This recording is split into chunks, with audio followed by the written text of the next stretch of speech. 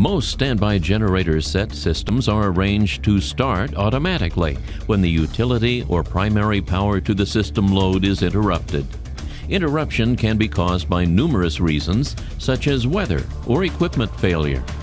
Many standby systems are there to provide backup power to critical life and/or economic load, such as hospitals and telecommunication stations. Typically, an automatic transfer switch, most frequently called an ATS, is used to transfer the load between the primary power source and the standby generator set. As this animation shows, utility power normally flows through the ATS contactor that connects the utility to the load. In a power failure, the utility contactor is de-energized. The control panel senses utility failure and signals the generator to start. When the generator has reached full voltage, the generator contactor is energized and closes the supply power to the load. The utility and generator contactors are mechanically and electrically interlocked to ensure only one power supply can be fed to the load.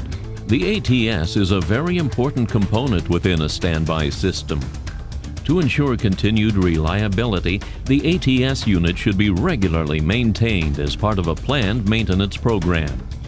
It is crucial to ensure all contacts are maintained in a good condition and their interlocking mechanisms are in full working order. Planned maintenance of an ATS unit must be carried out only by experienced and qualified service technicians. Such technicians are found within a reputable distributor specializing in supplying and servicing standby generator systems. During an ATS planned maintenance service call, the technician will brush and vacuum any dirt or debris from inside and outside of ATS, and never use compressed air to remove dirt or dust.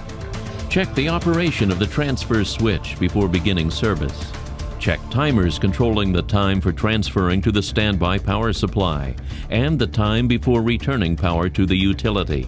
This avoids several transfers when power is going on and off or only interrupted for a short period. Check the remote contact that provides the signal to the generator controls, indicating the status of the utility supply.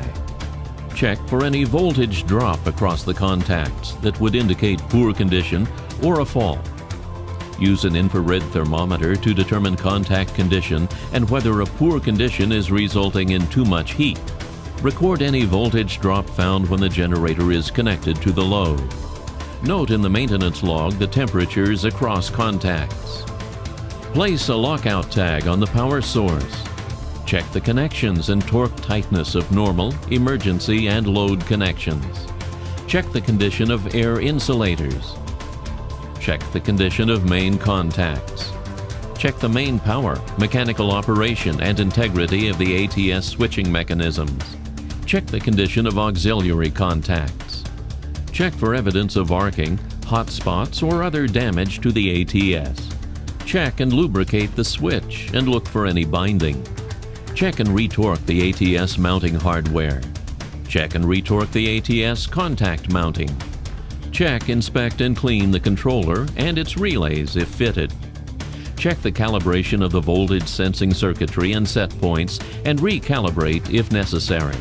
Check solenoid valves for proper operation, if applicable.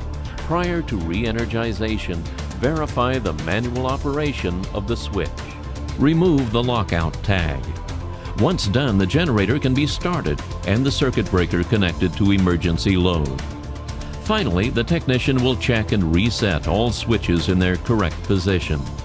Planned maintenance on your ATS ensures in the event of a power outage, power can be reliably switched over to your standby generator set.